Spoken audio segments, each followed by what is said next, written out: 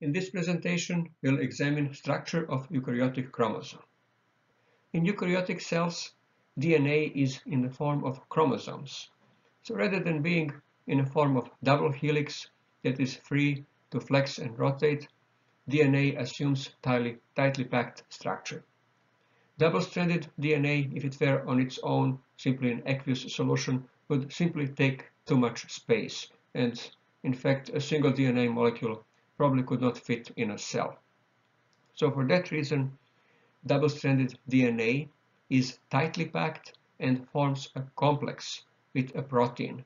That protein is called chromatin, so it's a nucleoprotein. Proteins of chromatin are histone and non-histone chromosomal proteins.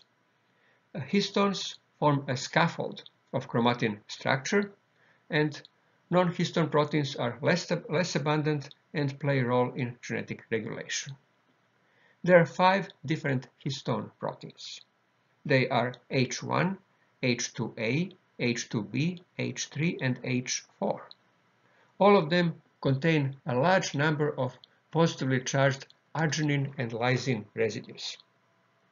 These residues form ionic intermolecular interactions, basically salt bridges, with phosphate residues of sugar phosphate backbone of nucleic acids.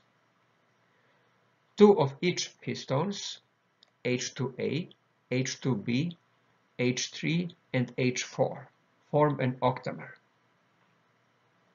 That octamer is spiral array of individual polypeptide chains, and it has surface landmarks that guide coiling of double-stranded DNA. Those would be arginine and lysine residues. Double-stranded DNA coils in left-handed helix in which 146 base pairs make 1.65 turns around the histone core. And then the ends are sealed by histone H1.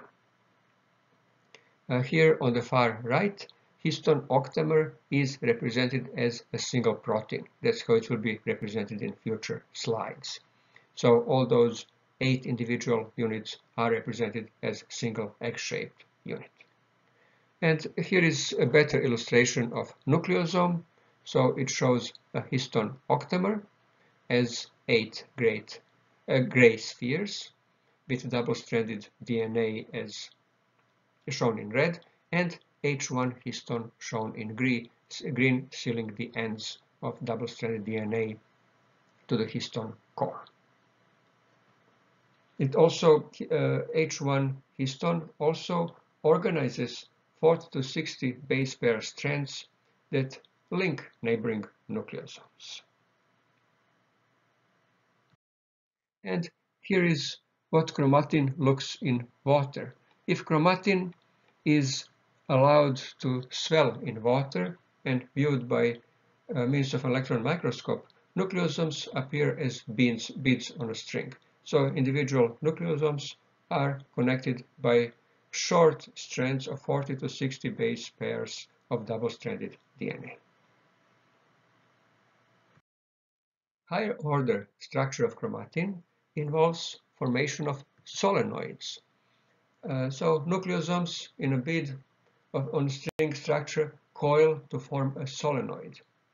A solenoid has 6 nucleosomes per turn, and each turn contains about 1200 base pairs and has a diameter of about 30 nanometers.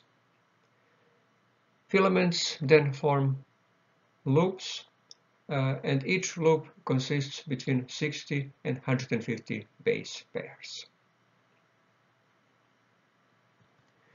Those loops are then arranged radially about the circumference of a single turn of a chromosome to form a miniband, and then minibands stack on top of each other to form a chromosome.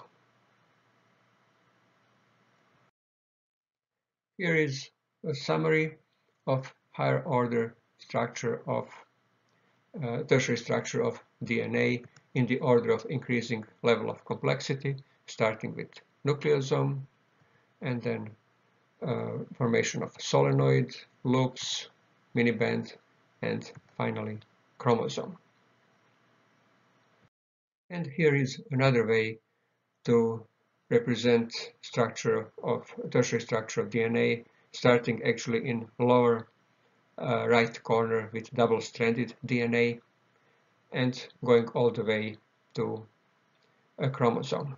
I took that from the web. You can see the website. So if you wish, you can visit that website. And also actually in one of the earlier slides, structure of a nucleosome was also taken from the same website. So this completes our brief study of nucleic acids.